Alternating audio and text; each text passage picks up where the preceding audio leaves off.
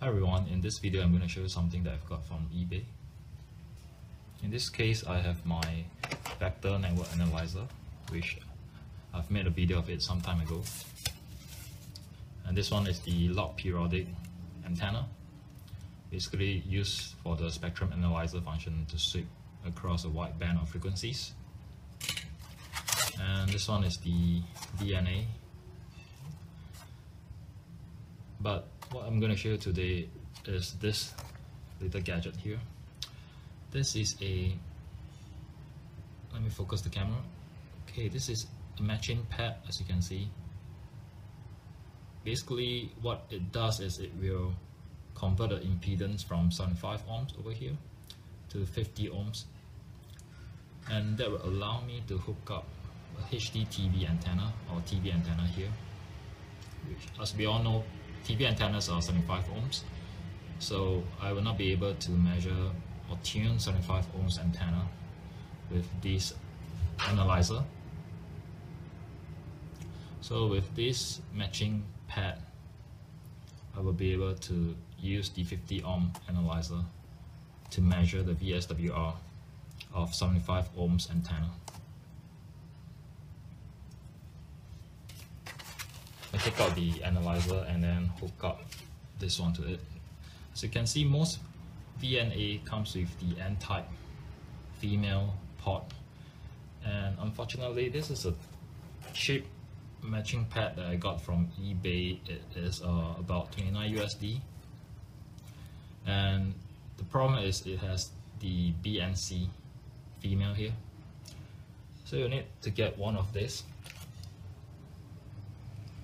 a BNC male to N-type male. This will allow you to convert the N port here to fit into the N-type port of the VNA.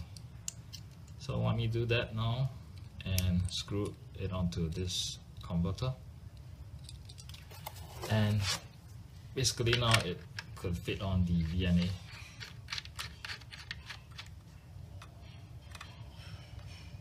And on this end is a BNC as well, and I made this low loss cable which converts the BNC end over here to become a female PAL TV.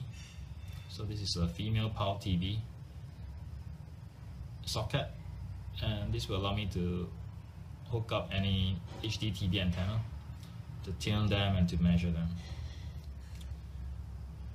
Alright, now let me get a few readings and show you what this thing can do.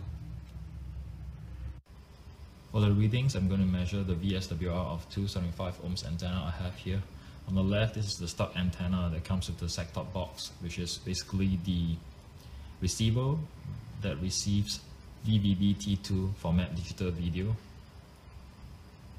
And on the right, I have the DIY do-it-yourself HDTV antenna. To make this antenna, you need a 300 ohms to 75 ohms balun, and basically you also need the 18 AWG copper wires.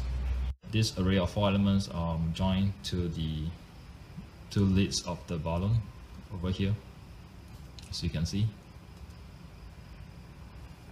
If you want to make one of these, you could Google for it online and you'll be able to find a plan easily. Okay, here's the moment of truth.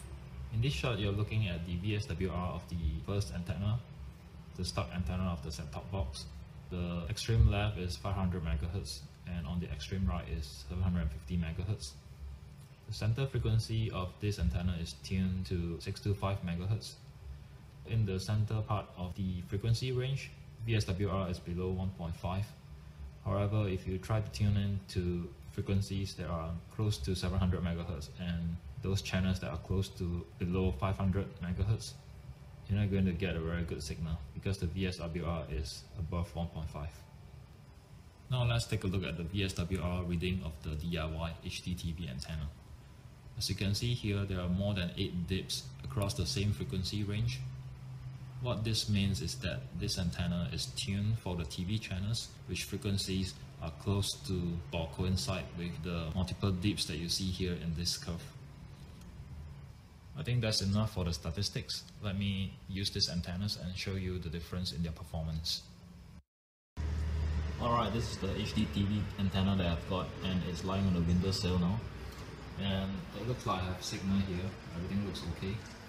But if I stand here somewhere, and now the signal is gone. So if I move about in the living room and step to here, the signal should come back. Alright, I've disconnected this stub antenna, and instead I've hooked up the HD antenna which I've made, and it's very near to the window. Not as near as the stub antenna here, but it's pretty near. And now I could walk around in the living room. I can step from here to there, and no signal loss. Perfect. Alright, this sums up my mini review of the 75 ohms to 50 ohms impedance matching pad. I hope you enjoyed this video, and thank you for watching.